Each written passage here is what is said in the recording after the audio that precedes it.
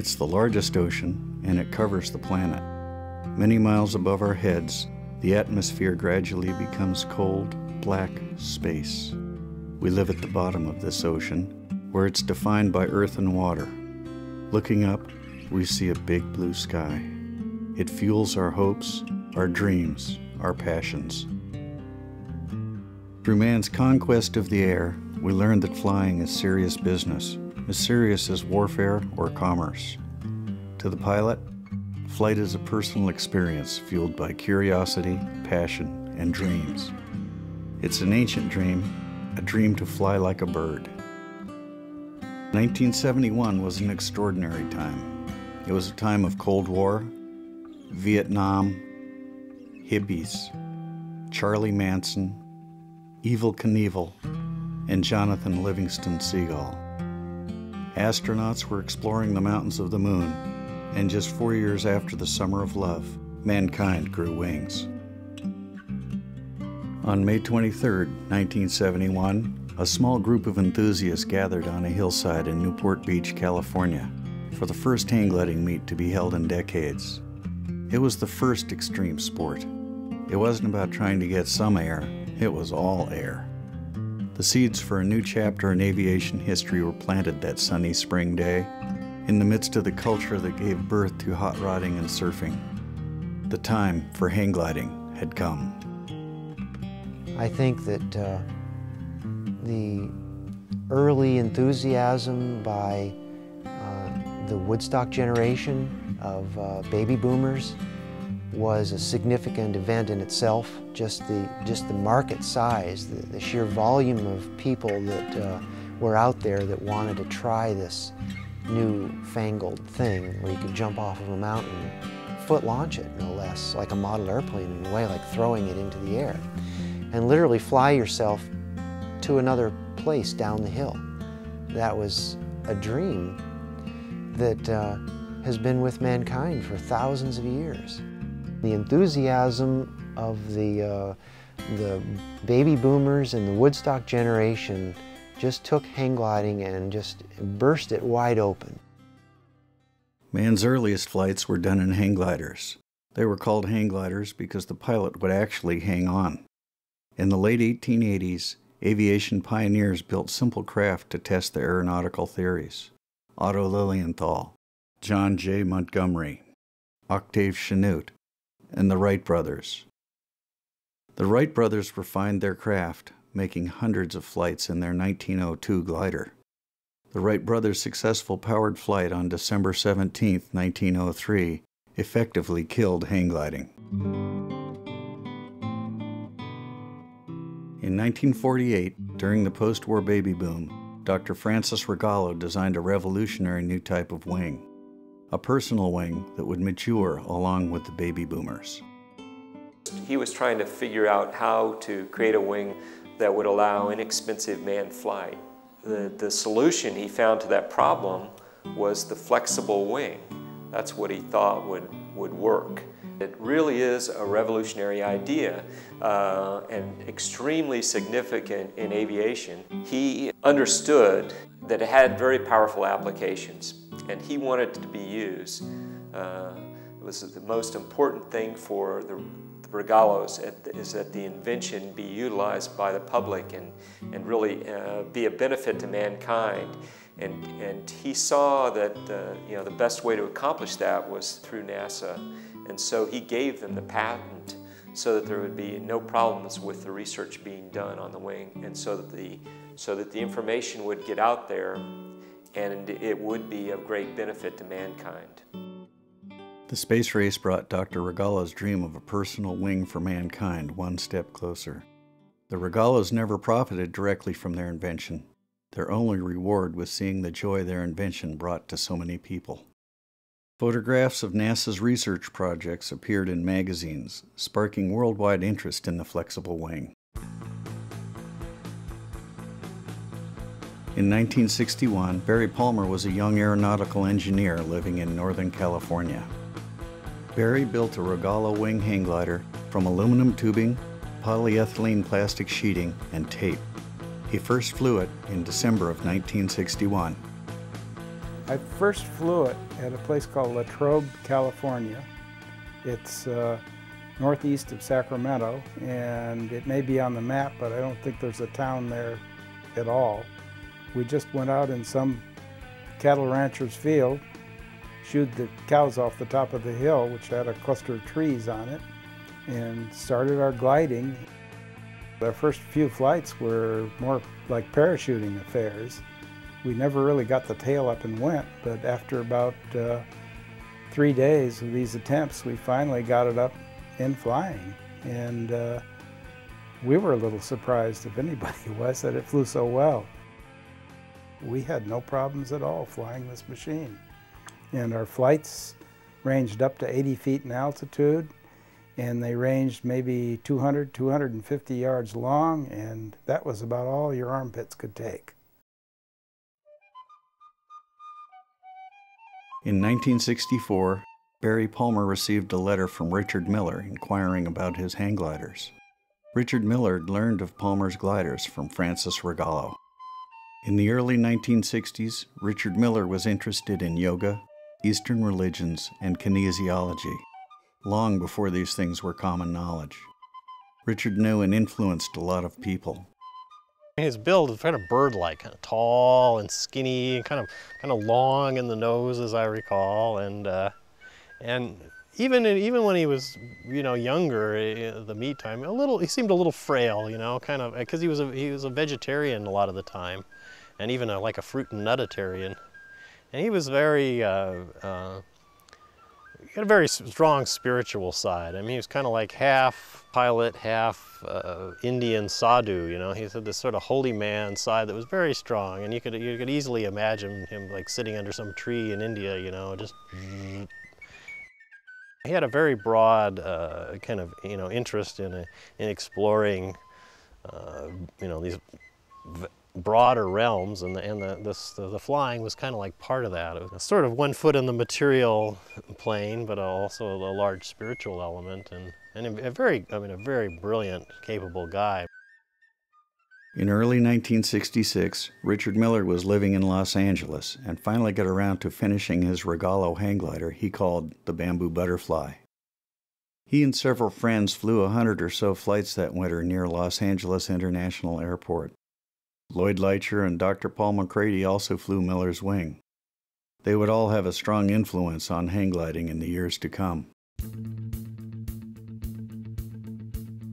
Half a world away, Australian John Dickinson was already building flexible wing ski kites, built to be towed behind a boat. He is credited with the most revolutionary adaptation for the soon-to-be hang glider, the triangular control bar. His concept for the structure of the kite and his method for control are still used for hang gliders today. Fellow Australian Bill Bennett brought Dickinson's ski kite to America, claiming to have developed it. Here, Bill Bennett explains the true origins of the ski kite. They used to have a ski show in Grafton, and he was one of the skiers and he used to fly a flat kite.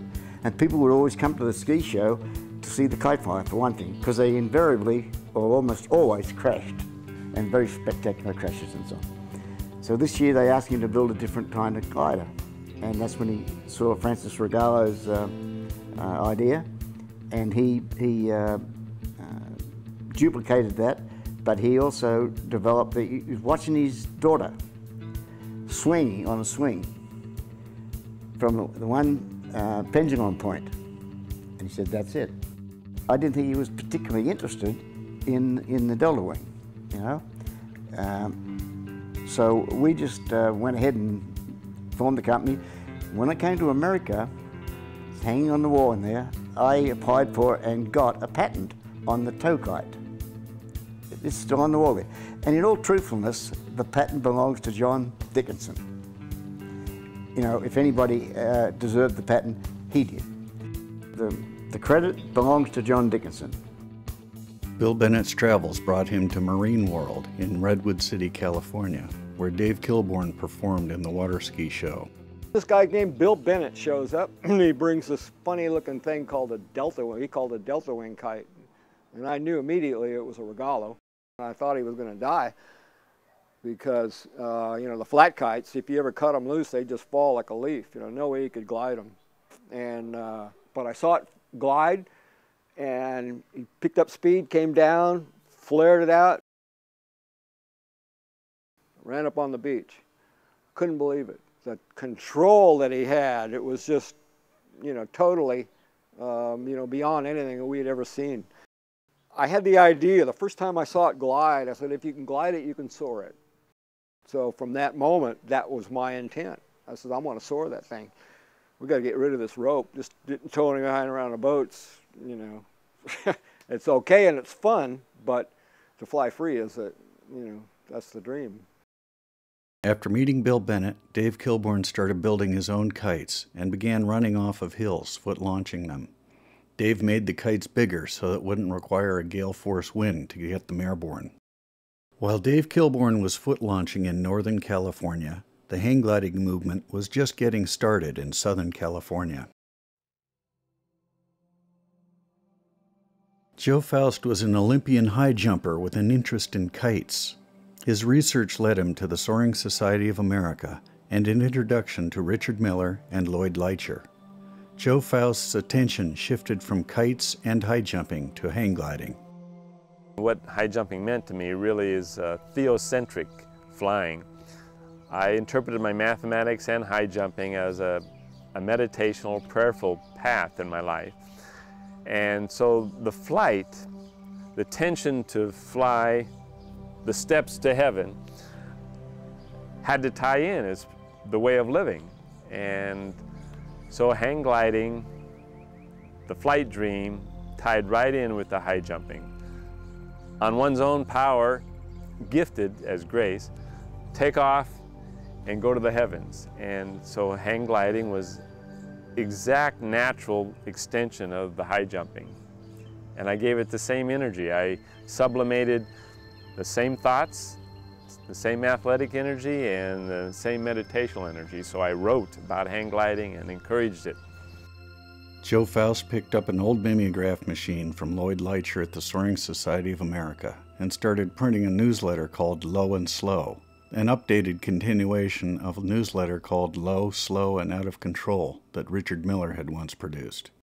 As I developed the Low and Slow booklet series, right away an idea came to have a first meet in remembrance of the Otto Lilienthal, and so a confluence of ideas came, just snap, snap, snap, from Jack Lambie, Richard Miller, and myself to have the May 23rd birthday party in Newport Beach. We looked at several sites. Jack Lambie's site in Newport Beach was finally settled upon. In 1970, Jack Lambie taught a summer school class. He and the 6th graders built a hang glider they named Hang Loose, based on a design dating from the 1880s. The Hang Loose was featured on the cover of Plane and Pilot magazine and generated a lot of interest. I located this site off MacArthur Boulevard down towards Newport Beach, and it was a Pacific View Memorial Cemetery's dedicated land. Well, they made the mistake of not posting it. It was right off of, you know, pretty easy to get to, faced into the ocean breezes, kind of an ideal hill, very gentle slope. The flying party, billed as the Great Universal Hang Glider Championships, would celebrate the 123rd birthday of hang gliding and flight pioneer Otto Lilienthal. Sunday, May 23, 1971, started as a cool, overcast day. Several participants had camped out the night before and were up early assembling their machines. Everybody just showed up with their little gang, their wine, their picnic, their blankets spread out on the hill, and we just started doing it. After about 2-3 hours of this, MacArthur Boulevard was completely backed up with traffic. There was probably close to 1,000 people around the bottom of the hill.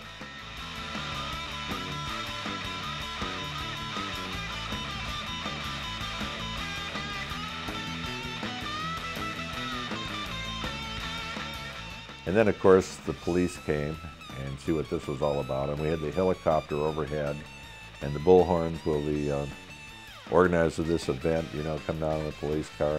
Jack sent me down and I gave them what Jack Lambie referred to as Faust speak in one of his articles. I took care of the police. So at that point, the police all backed off and everything. And it was quite a fun day. Lots of cameras going, lots of pictures, and people trying it out and crashing, and nobody got hurt at all that I can recall. That afternoon, hang gliding was introduced to the world. A dozen or so hang gliders provided non-stop entertainment.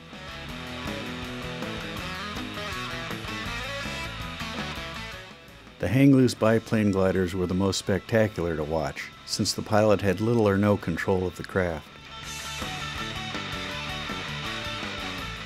The most amazing glider flown there was Richard Miller's visionary Conduit Condor. This small wing was a glimpse at the future of hang gliding.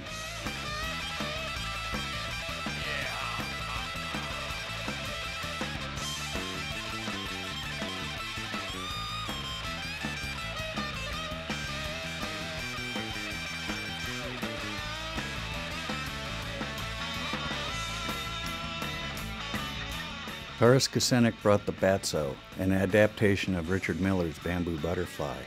Terrace let several people fly it, including Dr. Paul MacCready. I don't recall the details of the flight other than it was mercifully short. Just went up gently, came down, but it seemed like you were really flying, and being able to just run on the ground and take off, that is pretty amazing. The meet was a huge success, stirring interest in hang gliding worldwide. It was the day the modern hang gliding movement began. Over the next few months, Joe Faust organized another 8 fun fly events in the Los Angeles area. If you went by the beach, you were bound to see someone trying to fly something and maybe get involved yourself, as Dave Cronk did. And I was down at Torrance Beach one day and saw these guys jumping down these sand dunes on these little bamboo and plastic kite-type contraptions. So I started to get interested in that. In the meantime, I'm supporting this family with this real conservative style job and good future in front of me. So I started to get more and more interested in what these guys are doing with these kites, and I go ahead and build my own, do my own design, and start flying. And pretty soon this kind of takes over my whole life. My first flights were at Torrance Beach. Torrance Beach is about an 80-foot hill, 30-degree slope. We always had a constant sea breeze. Perfect place to learn. Go up to the top of the hill. As we got bolder, we would go to the top and fly off, and occasionally one of the wing spars would break. You might fall 10, 20 feet onto a nice sandy slope, so big laugh, it was hilarious. Cronk and others were just beginning to fly in Southern California, satisfied with flights that simply made it all the way to the bottom of the hill. Dave Kilbourne was now making extended soaring flights, staying up on rising air. Here, Dave describes his first soaring flight, which lasted 15 to 20 minutes.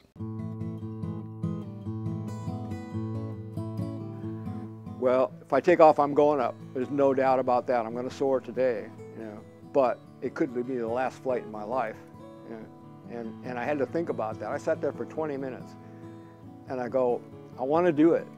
But one thing that I thought of was, if I do it and it's successful, there's going to be a lot of other guys that'll follow, and some of them are going to kill themselves. And I had to think, would I be responsible for that? And I just meditated on that, and I thought about it, and it was like, clearly it came to me, that's their life, not mine. Whatever happens to them, whatever they do, whatever I do, that's their life, and this is my life. I'm going for it. And then I thought, that night, I thought about it, and I go, oh man, well, I was really lucky, I'll probably never do that again. Hell, it could have killed me, I did it, that was my goal, I accomplished it, I soared, but God, that's too scary, I'll never do that again. Well, you know what happened. Next time the wind blew, I was right back up there. And so I just kept doing it. Did my hour flight on September 6, 1971. And I had already been doing, you know, little short soaring flights on the Mission Peak and down at the low ridge. And I went water skiing one day, and it was blown out. Too much wind, you know. And as I was driving home, I came by the Mission Peak, and I could see that it was really good. I went up there and launched and did an hour. I set my stopwatch on it, you know, and away I went. After the Lilienthal meet, Taras Kiceniuk decided to build a better hang glider. His father suggested a flying wing, so young Taras researched, designed, and then built the Icarus I. Its performance was much better than the Batso, and it was fully controllable. On Sunday, October 10th, 1971, he brought the wing to Torrance Beach. It was one of the informal fun fly gatherings that Joe Faust had instigated, and as several bamboo bombers tried to simply make it to the water's edge, Taras soared. So I went up to that little bluff and took off there, and there was enough lift to start climbing right away, so I turned down towards the Palos Verdes and just went down, made one pass, turned around, came back, and was probably about 30 or 40 feet above takeoff point when I came by, and of course everybody there hadn't really seen anything like that before. I was like, neither had I, so I was like pretty stoked. So that was like a momentous, you know, flight.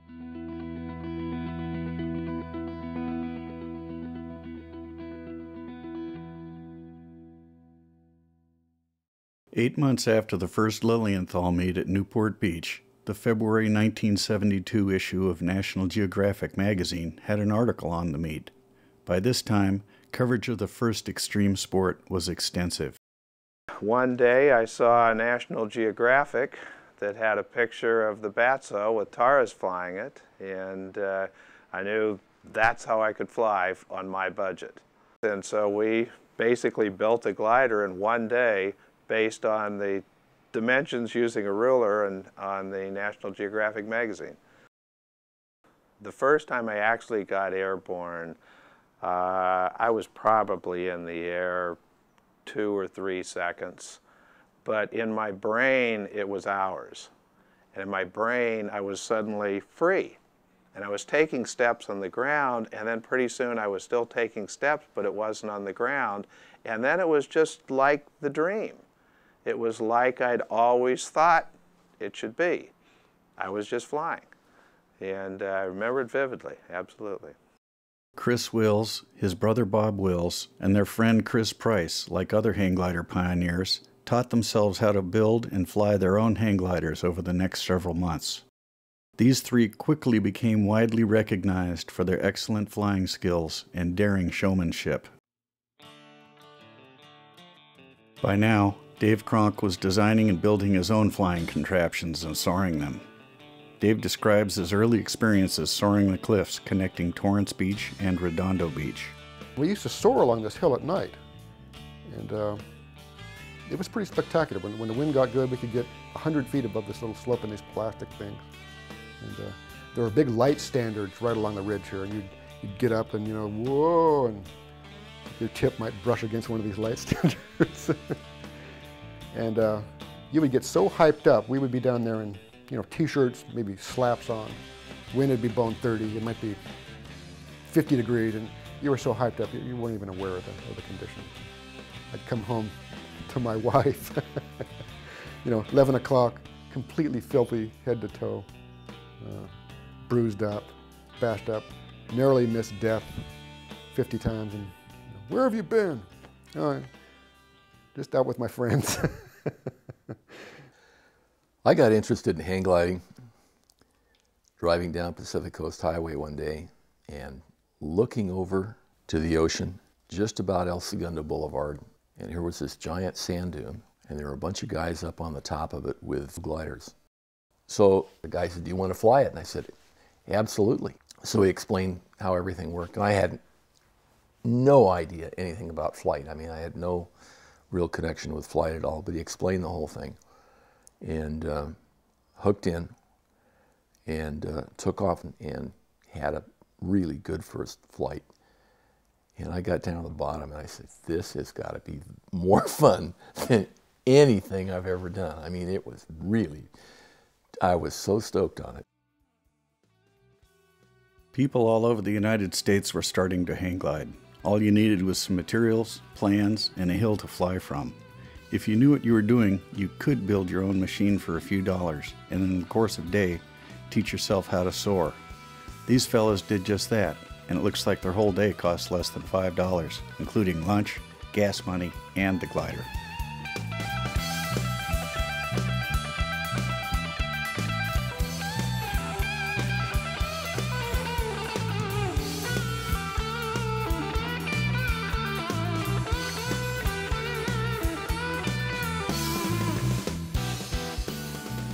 There's a passion that you get for it immediately. As soon as you understand that, you can do it. I've kind of looked at myself as the average woman, if you will, and here I was able to do it. You could safely do this sport. And as soon as you got that you could do that, I mean, how could you let that go? You're on top of the world. Hang glider manufacturers and training schools started to pop up all over the country. They offered lessons, plans, kits, and complete gliders. For a few $100 you could have your own glider and be in the air. Some designs were safe, some were not. In the very early days, somebody would buy a kit or a glider, go out and fly it on the weekend, became a pilot. His brother wanted to fly next week, so he became an instructor. The next week, they'd break a leading edge or a keel, they'd build it up so they became a manufacturer, like all within a month. It wasn't very competitive in the beginning because there was so many customers to go around. There was no competition. And we always got along good at the beach. We would share information, share construction materials. If someone was low on Dacron, we would gladly trade, or aluminum or whatever. I would say it was a real family type relationship with all the manufacturers. And then later on it got a little competitive, but we had a good relationship. We would all party together at the meets. We had a good time. Everybody tried to work together. Everybody was generally supportive and wanted to see everybody do well. I thought that our competition was against ourselves to be successful, not against the other people. And I didn't want to see anybody get hurt. The Federal Aviation Administration didn't want to see anybody get hurt either. But how do you go about regulating something like hang gliding, a sport where anybody, anywhere, can jump off anything and commit an act of aviation? Jack Lambie's brother Mark describes what happened to him after the first Lilienthal meet. The next day I went into work at El Toro when I was working for the FAA, and they put me in an office with two inspectors and started grilling me with this. And they actually had already prepared a flight violation thing of flying unlicensed aircraft, flying in the air traffic area of Orange County Tower, flying disabled or broken airplanes that have been patched, flying in the vicinity of crowds, and so on and so forth. And the only way I'd kind of thought about at the time of getting out of this, I told them, well, we were tethered, and their eyes just lit up. That was what they wanted to hear, that we were operating under the different section of the FARs under kites. And at that point, they just basically closed the book on it and left and let it go. Lloyd Licher had known Richard Miller for years and helped organize the first Lilienthal meet in 1971. He was the executive director of the Soaring Society of America, a group focused on sailplanes. Lloyd Licher was instrumental in the formation of the United States Hang Gliding Association and served as its president for several years. However, the Soaring Society was not happy with Lloyd. As executive director of the Soaring Society of America, with heavy responsibilities there, I saw hang gliding as a means for people to get into flying on a very inexpensive basis. The board of directors of the Soaring Society thought otherwise, unfortunately. They thought there was quite a strong conflict of interest there. And it came up to a vote at one of the board meetings. But cooler heads prevailed, so I was sort of free to keep involved with hang gliding, which I did. I thought the experience of the soaring community would be of good benefit to these people. So I was really disappointed that the Soaring Society didn't get more involved, because they had this world of experience. Conceived during the space race and born with the help of the Soaring Society of America, hang gliding was now the unwanted love child of aviation. In spite of this abandonment, hang gliding continued to grow. As the sport grew, each local flying site developed a devoted group of pilots, with flying styles and gliders to match the unique local flying conditions. From smooth air at the coastal sites to rowdy thermals inland, pilots adapted. The slogans "low and slow" and "don't fly higher than you want to fall" were soon forgotten as pilots flew their hang gliders off of every mountain they could get to the top of, daring to go faster and farther. Donnita Hall learned to fly ski kites with Dave Kilbourne and also transitioned to foot launching in the San Francisco Bay Area, just as the hang gliding movement in Southern California began. You know, it was really coincidental to our activity, really. I mean, we almost in parallel, the Northern California, Southern California were doing this. Foot-launched hang gliders. I have to say that, of course, we felt very superior to the Southern California. We're towing this thing at 35 miles an hour, 500 feet over the boat or the car, whatever we were using. And that's what we had our expertise in. This foot launching, of course, we were very novice in. And so the Southern California thing was ahead of us in that regard. But of course, our first hills, I mean, we went for altitude immediately. We weren't lowing and slowing anything. We were, you know, get out there where there's nothing to run into. The Northern California gliders evolved directly from the ski kites and were small and fast. The Southern California gliders were larger, made to fly in lighter breezes.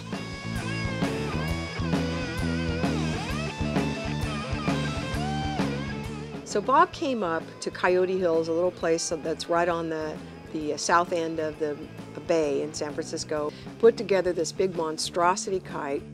So he launches this thing, and it is aerial ballet. And he's talking to us as he's passing by, you know, 30, 40, 50 feet above us, and he can talk to us, and he's playful. He's throwing this control bar around, just tossing this thing around, and we were stunned. We had never envisioned anything like this. Kind of maybe got over our smug superior attitude of Northern California, Southern California. Maybe just a little bit, came down a notch.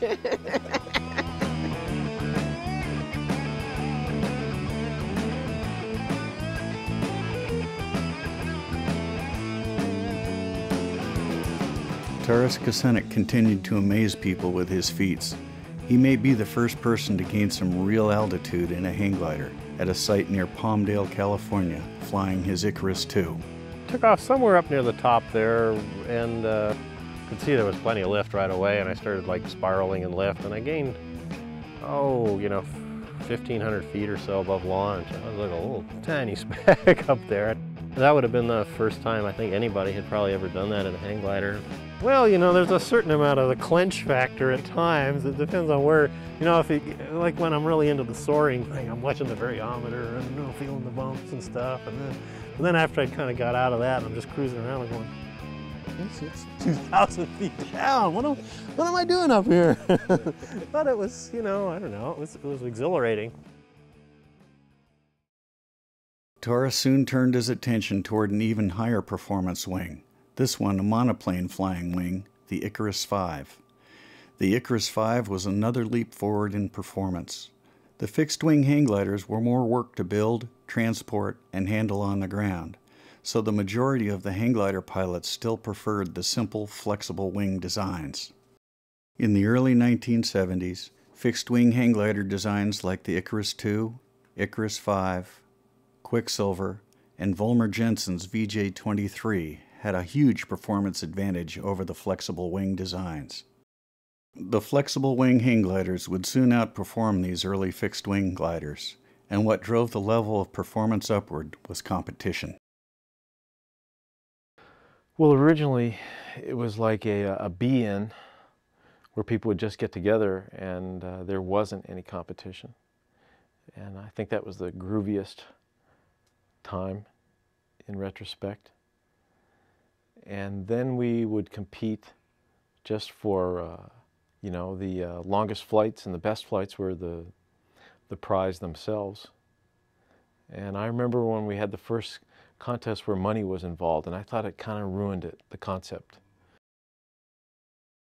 Free-flying hang gliding was a bunch of free-flying people who didn't want a bunch of rules for the most part.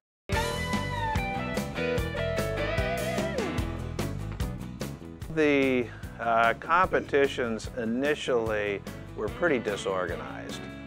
What really changed all that was a cheap wine company called Annie Greensprings. And they thought, well, what's better for a cheap wine than something dangerous like hang gliding? So they wanted to organize a hang gliding competition. And since they wanted to have it be publicized and get lots of press, they decided they needed to have it be official.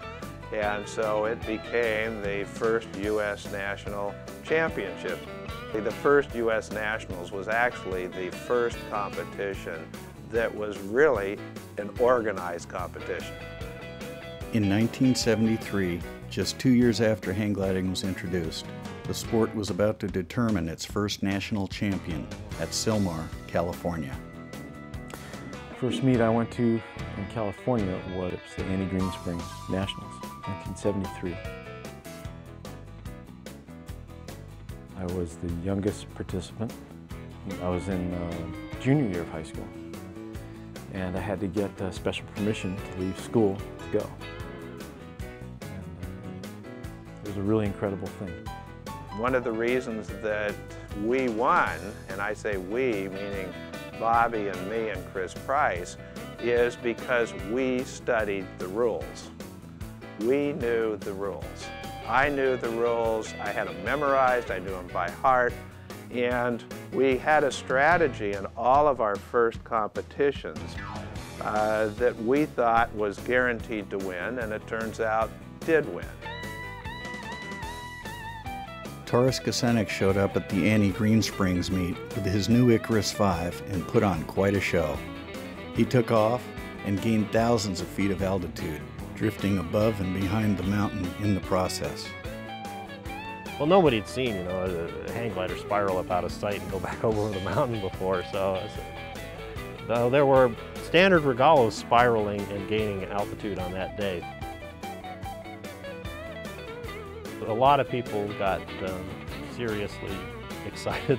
This hang gliding was beginning to realize that it had access to that full kind of soaring envelope, and it was getting away from the sort of, the surfer model of mindset and more into the soaring pilot's mindset.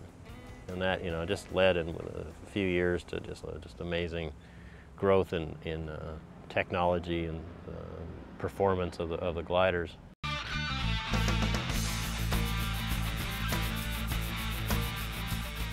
In the mid-1970s, there were hang gliding meets all over the country.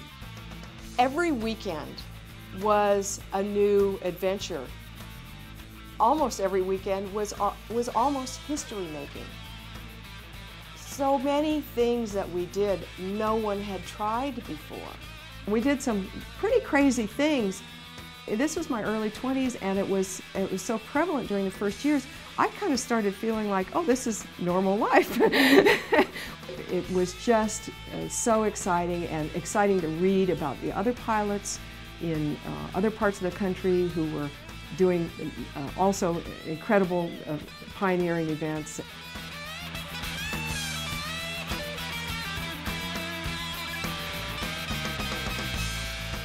Seeing what somebody else had developed that afternoon or that week, or they'd all go home and try variations on it. That focus on the technology brought the sport along so quickly. And even though we were competing, all these ideas were still being shared as well.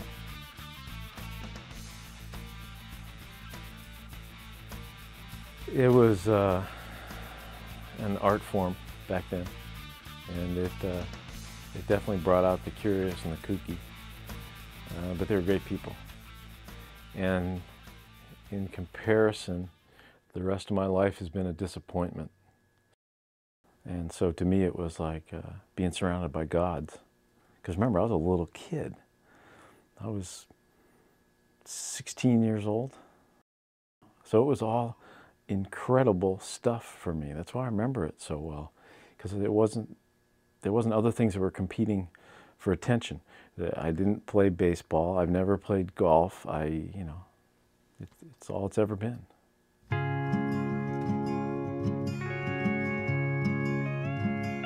Bob Wills won contest after contest all over the country, set records for endurance and altitude, and quickly soared to sky god status. One of the first contests I went to with Bob was a place called Grand Targhee. It was a wintertime meet where we were foot launching off snow. And he never used to wear shoes.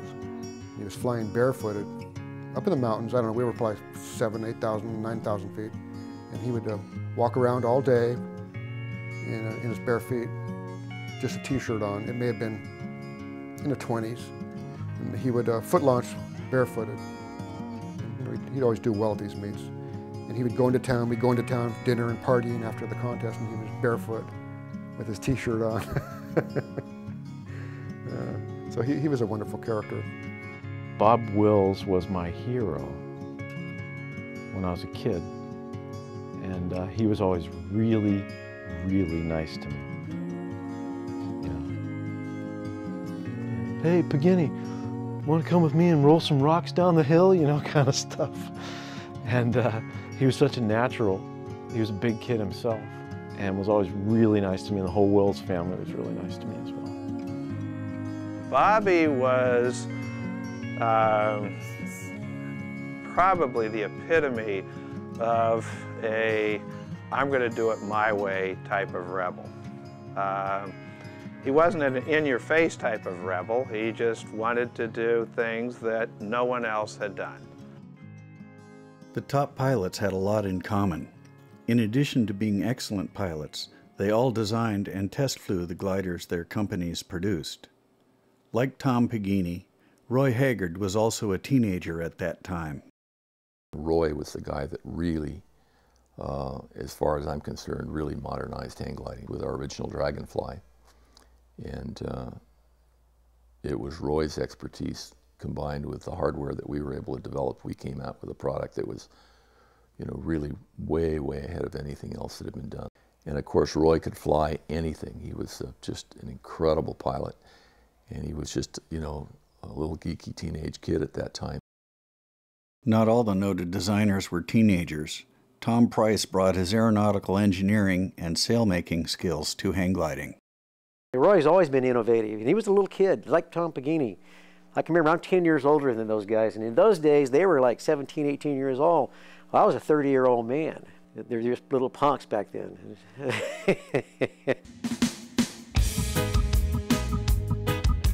By 1975, the sport had spread worldwide. In the Tyrolean Alps in Kösen, Austria, the first World Hang Gliding Championships took place.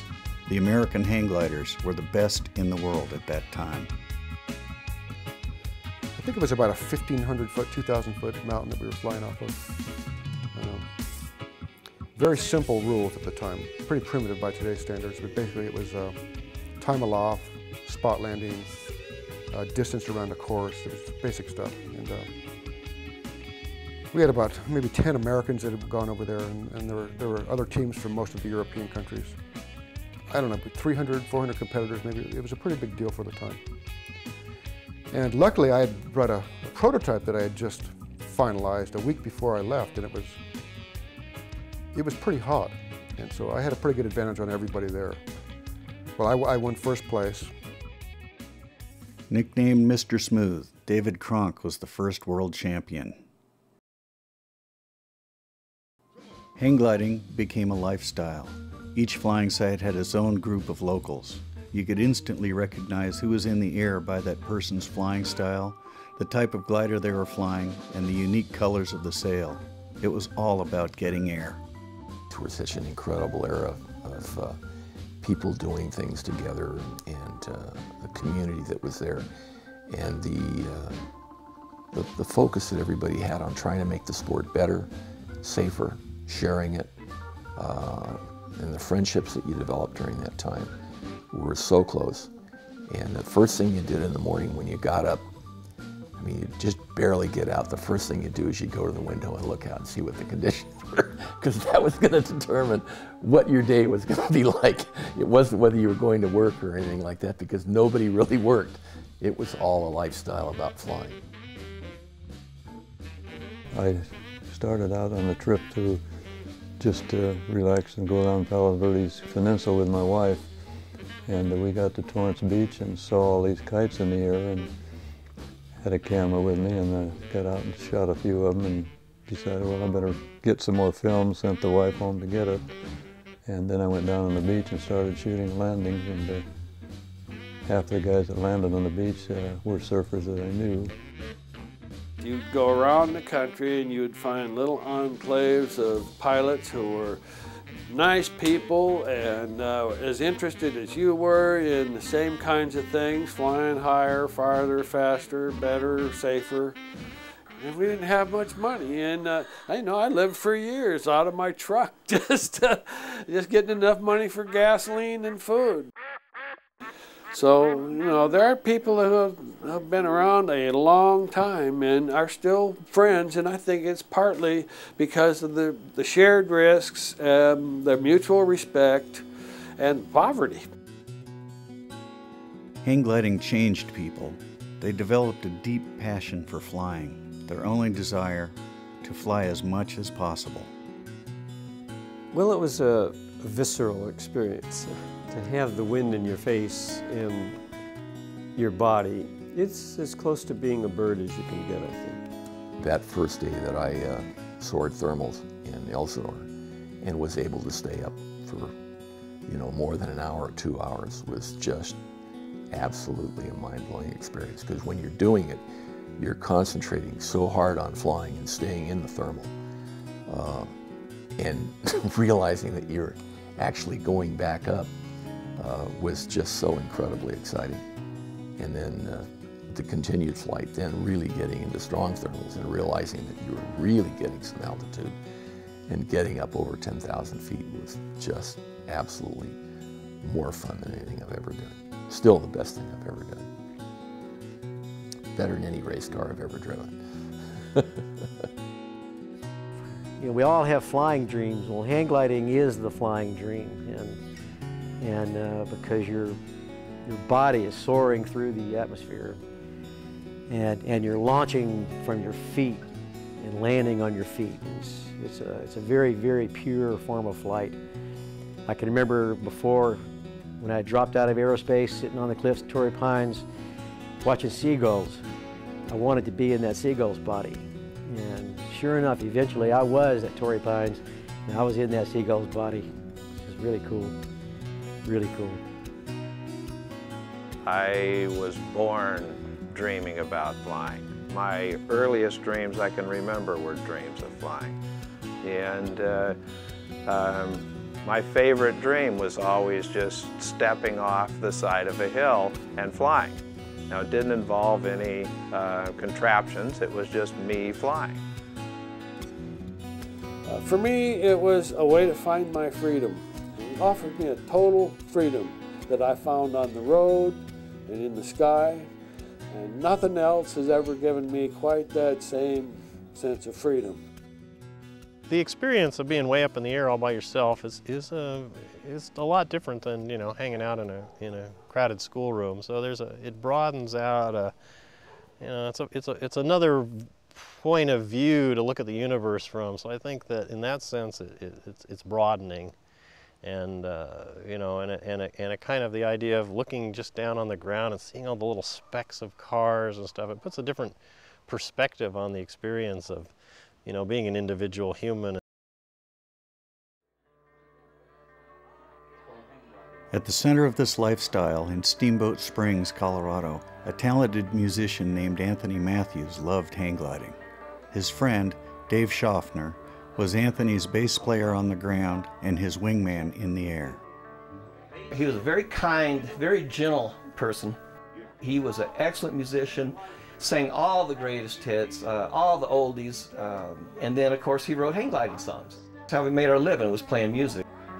And so you can fly and realize the feeling of freedom with the sky. And he had this really amazing old bus that he built up. It kind of made it so it was like, I think it had been a school bus originally, and he converted to a motorhome. It had this amazing upper story with a little trap door to go up. It was all, you know, just wild looking with kind of, it was like a wood shanty built on top of this bus.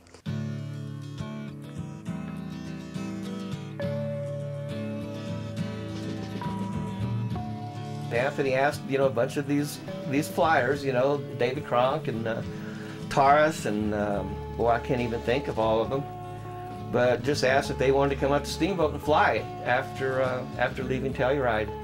And so we had a pretty good caravan of people coming back up from Telluride. It was about an 8-hour drive. And we came on up to Steamboat, and Anthony got permission from the mountain to have all these top hang gliders fly off. And it was definitely a dream of his to have, you know, these people that he loved and respected, you know, to come to Steamboat Springs and to fly off our mountain. And that was a really amazing ride because it's, you know, it was a beautiful Colorado Rockies in the summertime with the, you know, big billowing clouds and occasional thunderstorms, and, you know, the mountain drama was really clear and pretty. So that was really neat. And with the bus setup the way it was, you could climb out, or you could climb up through this hatch door onto the upper story and then work your way up to the front. And there was a deck on the front of the bus, so you could pretty much sit holding onto this railing with your feet hanging down in front of the windshield of the bus and just, you know, riding along like on a moving balcony. You just sit up there, and it's really a hoot. So it was a pretty remarkable journey. Yes.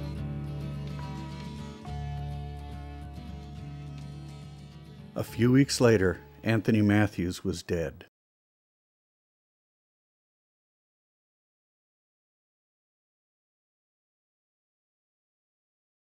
Anthony was unable to get into the seat, and he wound up hanging from the cage. He could not pull himself up into the cage, and he was porpoising up and down, unable pretty much to control the glider, and it did look like he was trying to get as low as possible and to fall out over the trees, which is pretty much what he did.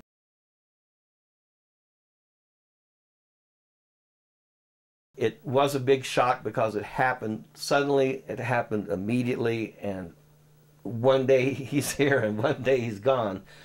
And that was a real blow to a lot of us because, you know, he's such a swell guy, and for me personally, you know, to be the designer of the plane, it kind of made me feel like some kind of, I don't know what kind of responsibility it is, but, you know, that some kind of feeling, well, what could I, you know, is there something I could have done differently? That was really a tough time for me, and it was part of my transition from being really enthusiastic about hang gliding to thinking, well, geez, you know, I'm mortal too, and just the, you know, the kind of the joy of it was tainted. I had a lot of friends get killed early on in the sport, in the early 70s. 15 or 20 pretty good friends die over that period of time, and that was a very, very sad thing for me, and I think that's probably eventually why I kind of faded out, kind of lost interest in the sport, even though it was a wonderful thing. Had a lot of good friends die. Very sad. after a while, I just couldn't continue.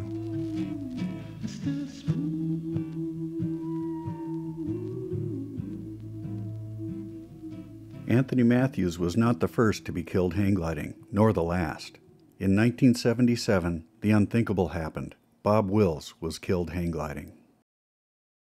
What finally happened was he was filming a commercial and he hit the downwash from the helicopter and was driven into the ground, and basically that's how he died. Bob wasn't my first brother who died hang gliding. My other brother, Eric, had previously died hang gliding. He spent several years working at Wills Wing in the front office. Well, people would come in and say, "Oh, do you fly hang gliders?" And he would have to sheepishly say, "No, I don't. My brothers fly hang gliders." And so he decided one day that he wanted to go learn how to fly.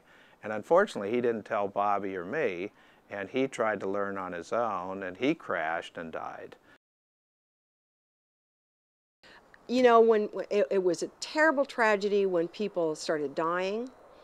It was it was painful because something I loved so dearly was killing people. How could you? I couldn't get that part. I couldn't rationalize that. Here I had this passion and this love for this. I mean, real true love for this activity, and for what really was the focal point of my life. And this wonderful thing was killing people. You know, when I started into hang gliding, I'd only been away from Vietnam for about a year or two. And I never knew anyone that died when I was in Vietnam. But it struck me as really bizarre. You know, here I was in a war, never knew anyone that died, never saw a dead body. And then I get into hang gliding, which is, you know, ostensibly non-combat. I meet, and then all these, you know, I know all these people that are dead now from hang gliding. You do forget the guilties. You think, the way I compared it to myself was, if I hadn't have introduced this sport to America, those people wouldn't have died. If Henry Ford hadn't introduced the car, there's millions of people, hundreds of thousands of people who wouldn't have died. I don't know that that justifies it, but it sort of takes away a lot of the responsibility of somebody who did something wrong, was towing and pulled the guts out of the glider and crashed and died. You can only tell people what to do. In the early days, you could go into a magazine and there was 30 different manufacturers, and if you really looked into it, you found that 20 of those manufacturers were manufacturing some product that had a serious flaw in it, you know, and no bones about it. I mean, it was just, that was what was there, you know. You buy your thing, you take your chances. I've never known anyone with a death wish, and generally the people that actually have a death wish kill themselves. And you don't have to go to the trouble of buying a lot of equipment and going through a lot of training and preparation of years and all of that to kill yourself. I mean, you know, most people that actually have a death wish kill themselves in the most immediate way they can, a gun, or, you know, lock themselves in a garage or something. The reason that a lot of people died is that they thought it wasn't dangerous. We all told each other it's safe, right? Somebody would whimper a little bit. I'm a little worried. Hey, what are you worried about? It's safe, man, it's safe. We'd all lie to each other, and then, you know, then we'd go hammer in. I don't think anyone willingly made unsafe gliders. I don't think, I just think it happened. And I think that we pushed the limits of the operating envelope on the gliders. In a way, we were like fighter pilots, and that we lost a lot of friends, and that came as part of the game. If you were going to stay on the cutting edge, if you were going to be competitive, if you were going to venture into unflown spaces, you took those risks. And a lot of good pilots and nice people paid for that with their lives. And that is probably the greatest sorrow that I carry. Hang gliding in the early days was very much like war. So it was almost to the point where you were afraid to talk to any of your friends, because anytime you talked to one of your friends, you heard about another of your friend who had died. And I at first started by assigning one finger to each person that I knew that had died in a hang glider, and it was not long before I ran out of fingers and ran out of toes.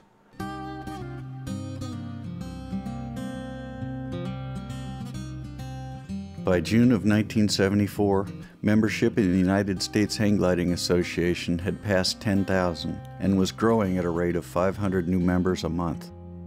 Control and regulation of this sport, with its elusive participants, would be a challenge for a ponderous regulatory agency such as the Federal Aviation Administration. A board member of the Soaring Society of America saw a resolution for this concern and drafted a proposal to the Federal Aviation Administration.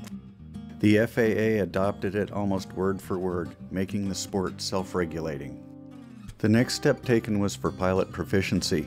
The United States Hang Gliding Association developed a hang rating system for pilots. These hang badges were awarded according to the pilot's skill level. So USHGA set up its hang badge rating system.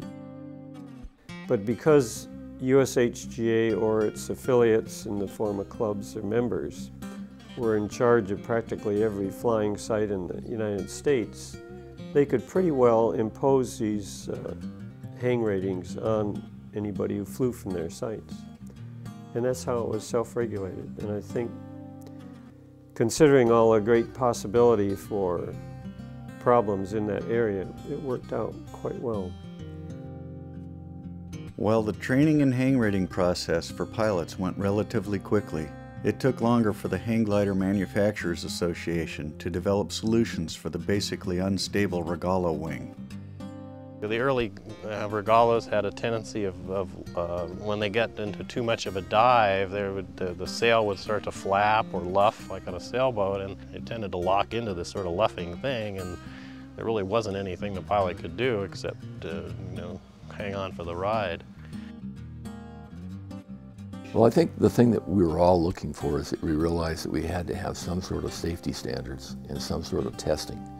And I think that that's for our own safety and the good of the sport and everybody that was flying in it. We realized that we really had to, upgrade this thing and make it as safe as we possibly could.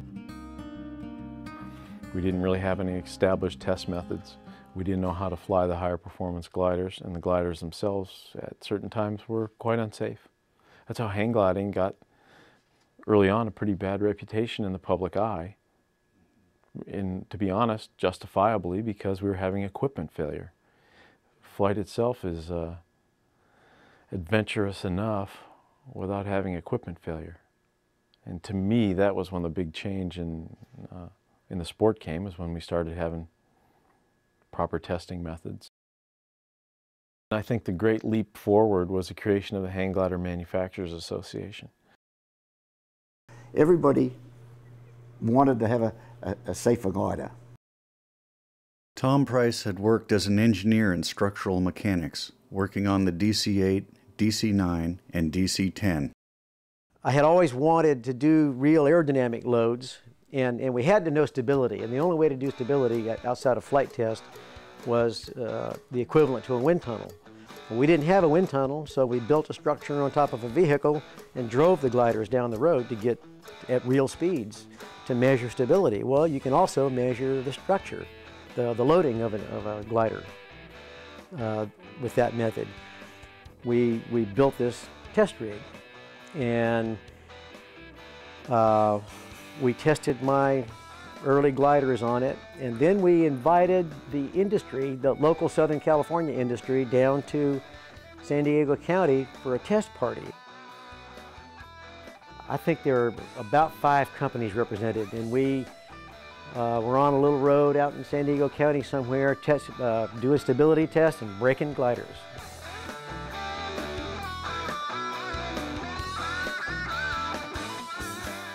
I was present during the first weekend when we started testing hang gliders, and it came as close to losing my life when we were testing some of the gliders, because when they went negative and slammed down, we almost pulled the rig off the top, and the control bar almost threw me off because we weren't tied down.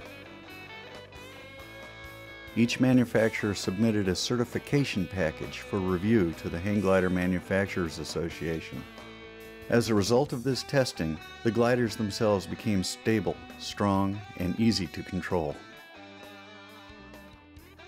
With trained and rated pilots flying certified gliders, the death toll diminished rapidly. A third development that also helped keep the fatalities in check was the parachute. Several groups started developing a parachute recovery system at the same time, involving Roy Haggard, Jim Hanbury, Chuck Embry, and Rich Piccirilli. It was virtually impossible for the pilot of a broken hang glider to bail out in the conventional sense, so a hand-deployed parachute system was developed that brought the pilot and glider down safely together. A lot of parachute jumpers got into hang gliding because it was like the next step or the next adventuresome thing to do. I made a bunch of parachute jumps from hang gliders, but I didn't expect my friends to do that, you know. So I took what I knew about parachuting. I'm an FAA master parachute rigger, and I put a parachute in an envelope that wouldn't open until it was 25 feet away from the glider, and then it would let the glider and the pilot down at the same time. So I had to come up with a system that would be fail-safe or foolproof, that would save lives.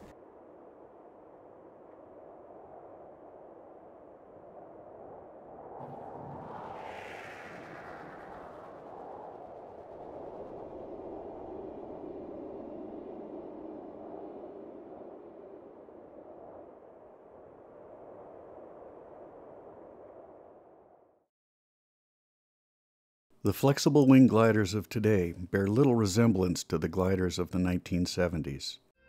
Today's gliders are the product of more than 3 decades of refinement and innovative developments.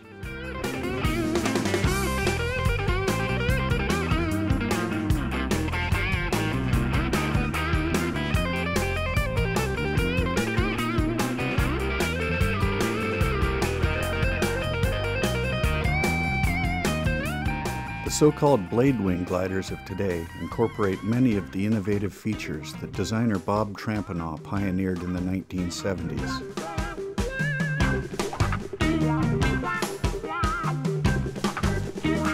The gliders of today are sleek, fast, and strong. They are as safe as any other aircraft. The performance of these highly refined and sophisticated wings is truly remarkable. Hang gliders have soared to over 20,000 feet, and the world distance record for hang gliding currently stands at over 400 miles. By the late 70s, pilot training, glider certification, and the use of parachutes all contributed to making hang gliding a safe form of flying. With sophisticated equipment and regulated flying sites came increased costs and fewer new pilots. The golden age of modern hang gliding was coming to an end. Competition was becoming serious, and manufacturers shared less with each other. Quite a few hang gliding pioneers were drawn to the new ultralights, which were basically hang gliders with motors added. Sadly, many who survived the early days of hang gliding perished in ultralight accidents, for the same reasons early hang gliders crashed. In hang gliding, the flying wing finally found its place in aviation.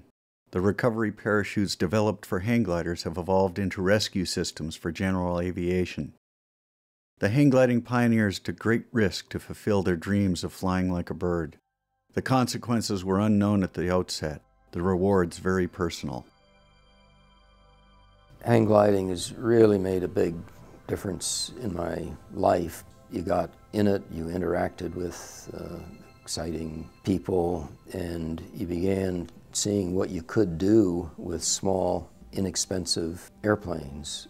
And as I look back, it was those days of hang gliding enthusiasm that became the real reason that the company is devoted to doing more with less. What captured all our imaginations was the freedom of, the portability and the freedom of it. Not only the freedom of the feeling of flight, but the freedom of the concept too, to be able to have an aircraft that you could take just about anywhere and fly off a hill or fly off a mountain or fly off a cliff. Yeah, that kind of freedom. We got in his pickup truck and went, God, I don't know how many miles up into the mountains, but I mean, we were really out there alone. We took off and immediately hooked in some pretty good thermals and began screwing up to cloud base. And we climbed and climbed and climbed. And it was so incredible because when we got up to cloud base, here were all these other guys flying around out there like pterodactyls. And it was pretty special. I had to give up flying as a pursuit in my mid-30s because I suffered a left bundle branch heart block. Every fall I go up on Hawk Hill here overlooking the Golden Gate to watch the hawk migration. So that's where I get my soaring these days, is by watching birds. The joy that I got when I see somebody that's a new pilot come in and land, you know, he's yelling and jumping and screaming, and you know, it's an experience that he could only imagine before. Now he's realized it. Once you commit to fly, you know, I mean, it's important. What you do and your own reaction and your judgments is your life, you know. It's not difficult to kill yourself when you're flying. Not difficult at all. So it brings a focus into your life, which carries through with everything you do. So it changes you definitely, definitely. Hang gliding was a wonderful experience. So it's part of my blood, it's part of my, my being. Hang gliding has affected my life in a way that it'd be very difficult for me to separate the two. If I don't pay attention and focus and do what I've been taught to do, I can die.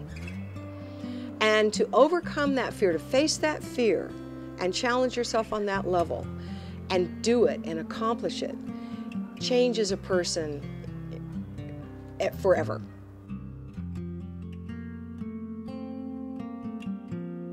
And so we lived our dream.